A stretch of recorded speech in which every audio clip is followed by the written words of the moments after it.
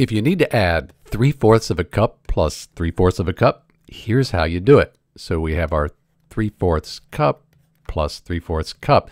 And when you add fractions, what you want is if the denominators here are the same, you just add the numerators and bring the denominator across. So we have 3 plus 3 is 6, and 4, since it's the same, we just keep it as 4. And 3/4 cup plus 3/4 cup, that's going to give us 6/4 of a cup. This is an improper fraction. The numerator here is larger than the denominator, so let's change it to a mixed number.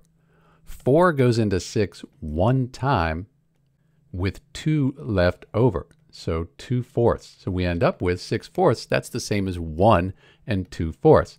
And we can even reduce this down further because 2/4, that's the same as 1/2.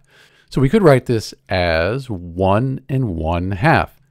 So 3/4 cup plus 3/4 cup, that equals 1 and 1/2 of a cup. This is Dr. B. Thanks for watching.